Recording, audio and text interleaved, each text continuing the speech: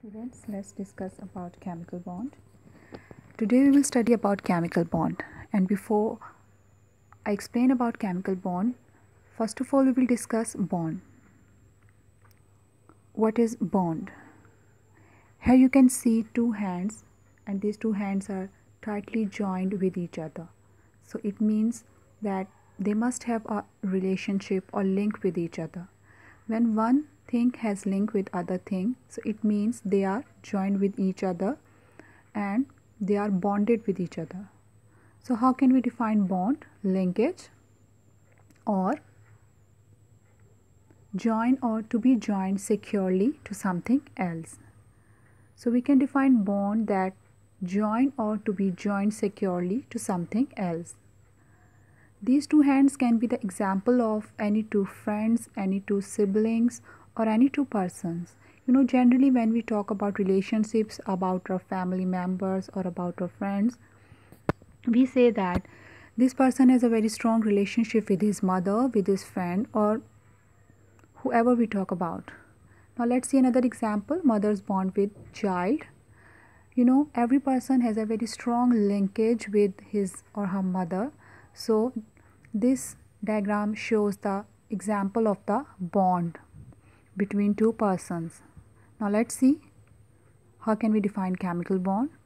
Here you can see the example of two faces, or you can see that two cartoons, and if you talk about chemically, you can assume that these two faces are these two atoms and they are joined with the one stick, which you can assume that is bond. And if these two things or these two atoms are chemically bonded with each other, so we will say that there is a chemical bond between these two atoms.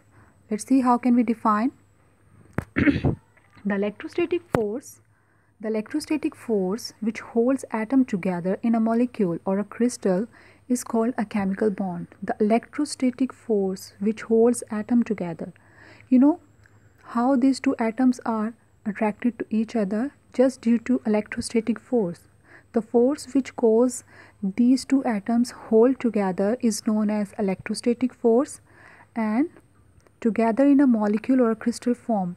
When two or more than two atoms are bonded with each other, they form a molecule or a crystal. And when these atoms are chemically bonded due to electrostatic force, this bond is known as chemical bond. When there is electrostatic force between two or more than two atoms, due to this force they form a bond, and this is the bond. Okay, and this bond is chemical bond because they are chemically bonded with each other. So we can define chemical bond like this: the electrostatic force which holds two atoms together in a molecule or a crystal is called a chemical bond. Now this thing can be this substance or this chemical can be molecule or a crystals. Example of molecules or crystals are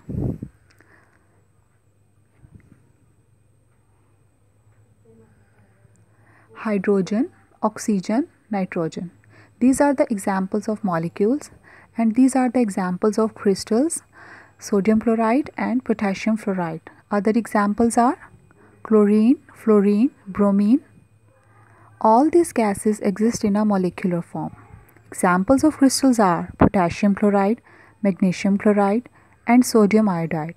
All these crystals lie in solid form. Remember one thing, that crystals are always lie in solid form, and gases are always molecules just like chlorine, fluorine, bromine, they are always lie in gaseous form, and they will be always in a molecular form like H2, Cl2, F2. Okay, thank you for watching this video.